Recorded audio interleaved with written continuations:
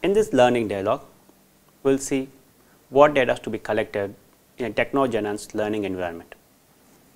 TELE or technology-enhanced learning environment is a learning environment to teach a specific domain or a specific task or specific problem or specific skill to the learners. TELE is like other learning environments. It contains learning objective. The learning objective can be a student has to learn this task, or student has to solve a complex problem so that he will learn some skills, or set of question answers to be answered. And it has resources like reading materials, tools, so the student can use these things to answer the complex problem or to answer the questions. Sometimes TELE might have a support like a mentor or a tutor or a guide, hint, feedback, something like that. We will discuss about one such kind of TELE environment, that is called METAL, Modeling Based Estimation Learning Environment. METAL is a learning environment created to teach engineering estimation skills to second and third year undergraduate engineering students, specifically for mechanical engineering and electrical engineering students. METAL is created by IIT Bombay Education Technology Department. Here is a short video to show what METAL is. Please observe carefully what are the tools in METAL, what are the actions student can do, think of that angle. Then let us move on to activity. When the student logged in, we will get the instructions, then you will move on to the problem. The introduction video will show there is a complex problem which can be broken down into smaller sub problems. So, the student can create solutions for sub problems and combine the solutions to solve the bigger problem.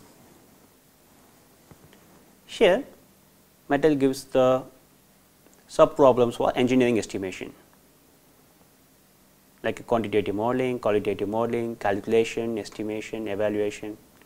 All these sub problems are needed in order to understand the engineering estimation skill. Each sub problem is further broken down into a task. You can see that in the right side of the screen. This is called problem map. After solving the problem map, the student has given the real time problem. So, student starts solving the problem. So, the student is in problem map and selects one particular subtopic. When you select a subtopic, you will be provided with a set of questions and answers to answer, and also you can ask a guide me to understand how to interact with the system. Or there are other tools like a simulator, where student can play the simulator video and try to understand what is going on, and also there is a graph to interact with, and these graphs are interactive. Like simulator, we have some other tools, say calculator and scribble pad. In simulator there are two pages. You see the second page now, where the learner can change the value of the variables. Is a calculator screen, and there is information about different values, parameter values. Now, you have seen METAL. METAL is the TELE environment to teach engineering estimation skills to grad students. And you saw the various kind of interactions student can do, like they can interact with the simulator, or they can use calculator, they choose sub problems on their own. That is the one big problem is given, that is engineering estimation. In that there are a lot of sub problems is there. Student can choose sub problem on their own in any order. So, you have all this information there. Consider you are a teacher. You would like to use METAL to teach engineering estimation skill to a class, undergrad students class. What data will you collect about the learners? What data you would like to record from the METAL learning environment? Please think your answer. You can pause this video and write down what data you would like to collect in METAL After completing this activity, you can resume the video to continue. So, as we discussed in the MOOC environment data collection, there are some common parameters, that is timestamp of each event or action, learner ID, session ID.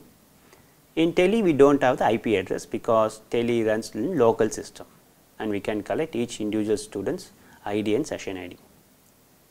Apart from these common parameters, in TELE environments, we like to collect all the tools the environment has, like a simulator, calculator, and all the behaviors in these tools. Like a simulator has a lot of behavior, they are changing the graph, they are changing the value of the variables. So, all this information, the behavior student does in the tools has to be captured.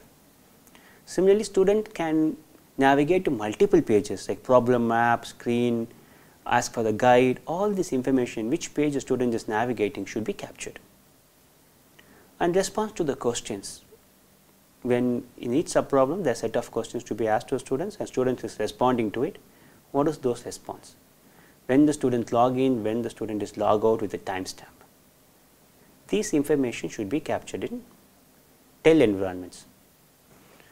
Is a two example to show the raw data in the metal weak stored.